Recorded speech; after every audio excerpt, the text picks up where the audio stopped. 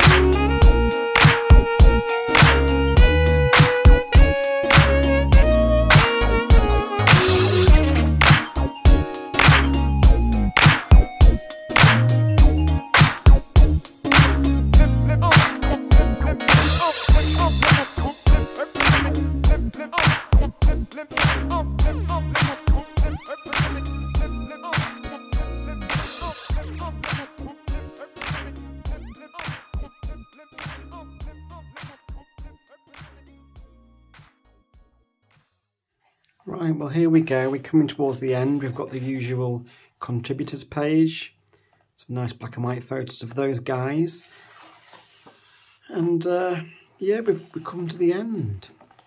When I said at the start of this review, you know, I wonder how long they're going to keep making these, you know, I hope the answer is that they never stop, because I love them and I always look forward to having a look through one of these. I think they're going to become really valuable collector items as well, because each one is not only filled with loads of tips and sort of tutorial information, but it's got just a really nice kind of portfolio gallery in there too. So they're great, and this is another excellent issue, number 23.